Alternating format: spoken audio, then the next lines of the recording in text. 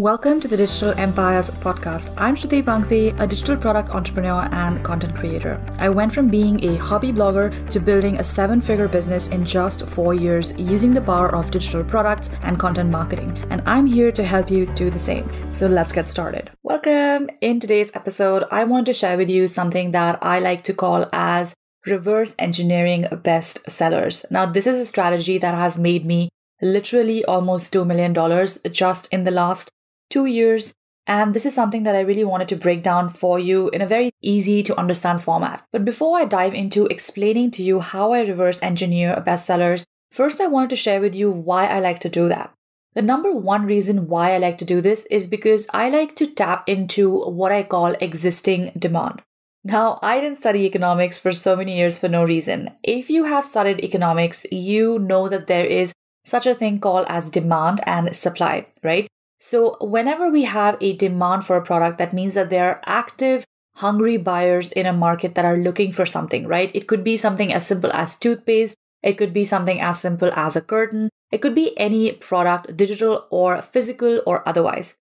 When there is demand in a certain market, that means that there is money flowing into that market because people are hungry for solutions. They're actively looking for answers. They actively want to spend their money to get those solutions and to get those answers. This is why, for me, whenever I think of creating a new digital product, the number one question I ask myself is there existing demand for this product? The reason why I like to make sure that the products that I'm going to be creating have demand is because, quite honestly, if I'm going to sit and create a product, I need to be sure that this product is something that is going to do well. And the best way to make sure that this product is going to do well is to actually find data that corroborates this request. Now, how I would do this for digital products in particular is that I would go to a couple of different platforms and look at what is selling over there. What do the stats look like? What are the comments that people are asking? What are the questions that are coming up around these topics, right? So for example, let's say that I want to sell PLR products, which is how I started Digital PLR Hub, which is on track to make multiple 6 figures this year. I would first of all go to trends.google.com, which is where you can see trends of pretty much every country in the world. And I would type in keywords related to whatever my niche or my audience is in. So let's say I want to look for PLR digital products and I will put in the country as United States. I can put in the timeline as, let's say, 30, 60 or 90 days. You can go back further, but generally speaking, you want to have fresh data. So I would not go back further than 90 days when doing this research, right? And I'm going to look at all the related topics, all the related queries that come up. And you can see that there are certain topics which have an increase in the search results. So for example, when I Google digital products, I see that there is influencer marketing, which has, an increase in the searches in US.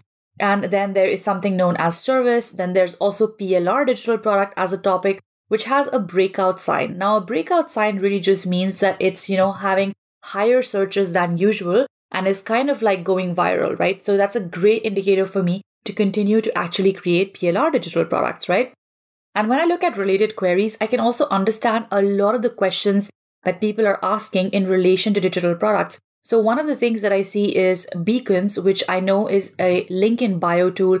That is a related query that is popping up as well. There's ChatGPT, there's eRank, Send, all sorts of different tools, which will allow me to understand where the mindset of this person is who is actually looking to create a digital product. Once I have done a little bit of trend research to understand what are people actively searching for, what are the things that they're looking for in terms of tools, templates, and resources, I then head to Etsy because I believe that is the biggest pool of data that you have access to. That is where thousands of people are selling so many products. So if there is any product that you want to create, I bet that there is some sort of analysis that you can do on Etsy to understand whether or not this product will sell well. So what I will generally do is that I will type in the topic of the niche that I'm looking for. So let's say that I'm looking for fitness as a niche and I wanted to create a fitness ebook, right? So I'm going to type in fitness ebook into my Etsy search bar and I'm going to have a look at everything that pops up. And here is where I want you to pay attention. I want you to be looking at signals that a product is doing better than others, right? So one of the signals that we can look at is if a product is a bestseller or not. Generally, Etsy tends to tag a bestseller badge to products that are selling consistently. That may not be daily sales, but for sure it's weekly sales at the very least. which means that this is a signal that this product has a high demand. And when we know that there's a high demand, that means that there are other buyers out there whose demand is probably not being met and that we could meet as a potential supplier of that product. So when I scroll down into this fitness ebook search, I see lots of things popping up. I see obviously ads, which Etsy allows you to run. So we are going to skip that because that doesn't give us a great picture of what's doing well. Then I scroll down and I see that there is a Canva 12-week booty workout plan, which is priced at 25 euros and is a bestseller. Now again, great price point. And also what I love about this is that it's actually a template with exercise video animations. Like how cool is that? It's not just giving you an ebook and saying, hey, go and copy this and do this 12-week booty workout. It's actually giving you videos which are embedded inside the Canva ebook. And I can see why that is going to be a bestseller. Another thing that I see is an 8-week program for women, included with their weight and all the things that they can self-assess inside of the workbook as well with done-for-you content. This is priced at 35 euros and is also a bestseller. Another tag you can look at is going to be a popular now tag, which essentially means that this is a trending product right now, but not necessarily something that would do well forever, right? Because a bestseller has had time, it has had data, and it has had weeks of data to understand that it's something that's doing well, whereas a popular now product is something that's having a temporary spike, but it may or may not be something that, would be an evergreen, great product to create and sell. Nevertheless, it is great for you to tap into existing demand. And if you already are, let's say, a fitness creator, this would be your sign to actually create a product around it, right? Now, when you go to the next level of scroll, which is when you actually click through to the products, you're going to also be able to see how many baskets those products are in. Now, this will not show up for every single product because obviously it's going to only show up for products that are in active demand, right? But that's also a great way for you to understand, hey, this product is doing well. So when I see that a product is in more than 10 baskets, I automatically assume that it's doing well, right? Now, we are all known to throw stuff around in our add to cart basket, but never really buy them. But think about it this way. You're only going to add products to your basket that you're contemplating seriously to buy, right? This is buyer behavior at its finest. So when I see products which are having, multiple baskets which are active, so in 12 baskets, 20 baskets, 30 baskets, anything more than 10 is a great indicator that this product is going to do well, specifically if you have a niche audience. So for example, we're looking at fitness right now. And when I go in and tap into one of those products, which is again a fitness ebook template with a 40-page program, I see that it's in 12 baskets. Now, again, this is just the data side of, analyzing what products are doing well. But what does this tell us? What are the trends that we're observing when we're doing this research, right? I want you to really have a think about that. So the number one thing that's popping into my head is that people want step-by-step weekly programs. Some of the major bestsellers here that I see on this page are step-by-step programs, whether it is 30-day, 4-week, 6-week, 12-week, it doesn't matter. People want a step-by-step action plan. And that is something that really pops out to me, right?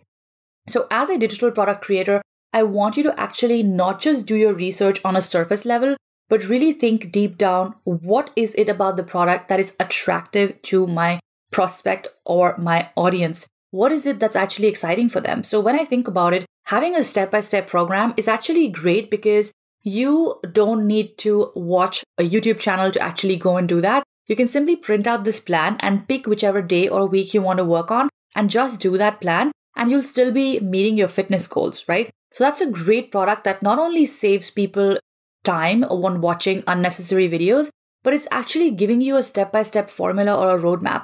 Because let's be honest, digital products are supposed to help you save time or they're supposed to help you reach a conclusion or an outcome quicker, right? So this means that when someone is buying an ebook from you, they also want to be able to make sure that you are giving it to them in the most digestible, easy to follow format, right? When I scroll further down into this niche, I see that there is a huge demand for weight loss and fitness trackers as well.